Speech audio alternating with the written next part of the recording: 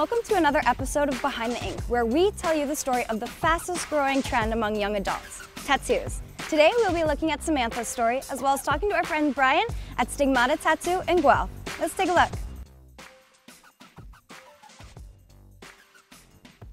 Downtown Guelph is home to many tattoo shops. Stigmata Body Art has been open in Guelph since 1999.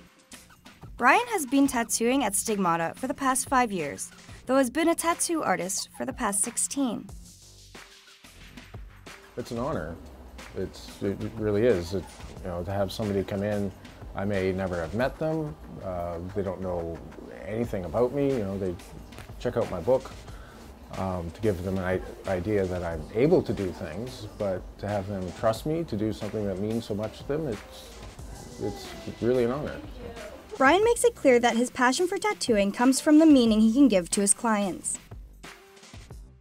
I take influences from all over the spectrum of craft and fine art, which I do differentiate between the two. Tattooing is more of a craft than it is an art form.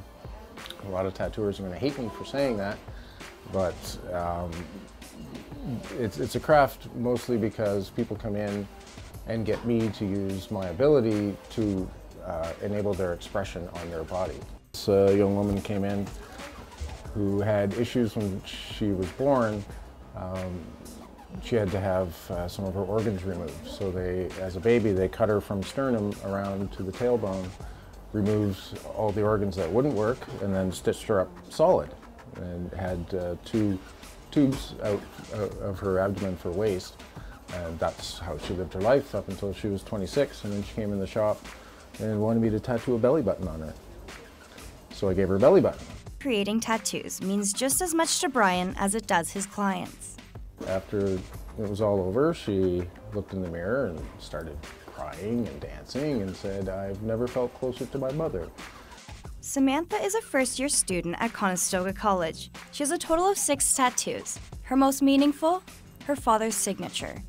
After he passed, she decided it was the perfect way to remember him. My father's signature, and that was based off of the last birthday card and postcard that he gave me. So that's his writing. As well as her family. Is for my family, is 4 arrows, so each of the arrows represent a member of my family. Brenda Gibson, Samantha's mother, explained her feelings about the tattoo. I thought it was a nice way that she would memorialize him, and it was something that she had chosen to do, so it wasn't something that she'd come to speak to me about, but it was, I think it's nice. I think it's become, tattooing is far more ubiquitous than it ever has been. It's so everywhere that there's not as much of a stigma to it as it was in the past, so people are less afraid of being labeled negatively. Tattoos aren't just for aesthetics. It's about coping and creating long-lasting memories for the client.